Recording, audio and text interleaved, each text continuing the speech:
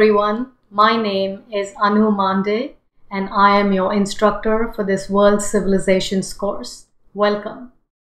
Many times students come into a history class fearing that they will be required to memorize a long list of dates and names to put down on the test. That's not the way to study history.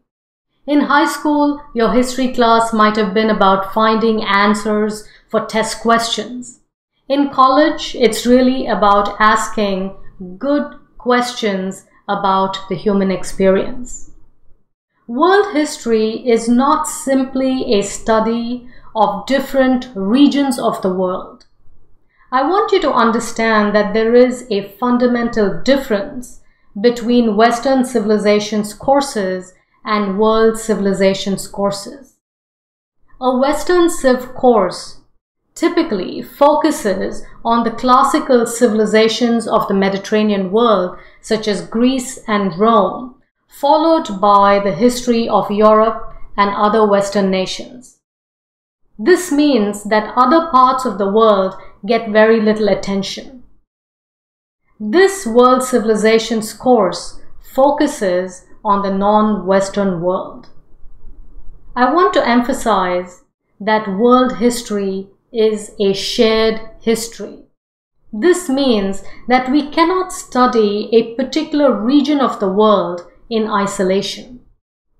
Instead of the compartmentalization of the experiences of historical actors, a World Civilizations course examines events from a global perspective and highlights the links and interactions among cultures. In this course, we will focus on some of the prominent civilizations and key events that influence the early stages of human history. We will look at some common patterns of human development, but also study the remarkable diversity of human experiences around the world. In general, human beings don't like uncertainty and instability. The need to create structures or belief systems that provide some degree of stability is a common pattern in human cultures.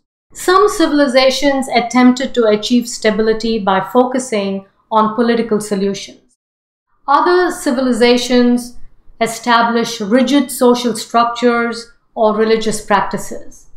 And some other civilizations promoted freedom and mobility instead of focusing on issues of stability.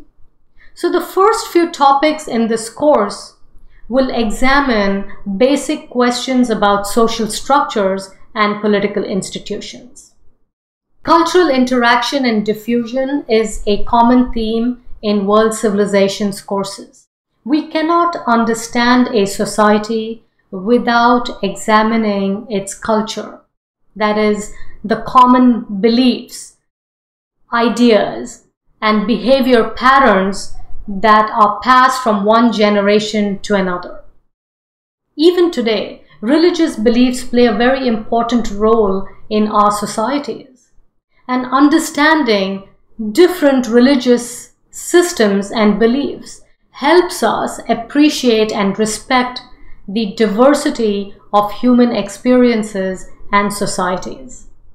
Because we need to have empathy and develop our ability to view the world from different perspectives. Ignorance of other cultures only breeds fear and violence. So, an understanding of other cultures in historical context gives us the tools to break down the barriers and communicate with people of other cultures. Economic motives lie at the heart of many human activities, from the quest for food to the pursuit of wealth. Economic factors have played a very important role in our history, driving some groups to conquer and rule other groups, extract wealth from them, and impose their ideas on them. So in this context, we will examine empire building and also study the impact of conquest and war on human development. History is meaningful for all of us, and I hope that this course will inspire you to learn more about other cultures and broaden your perspectives. Thank you.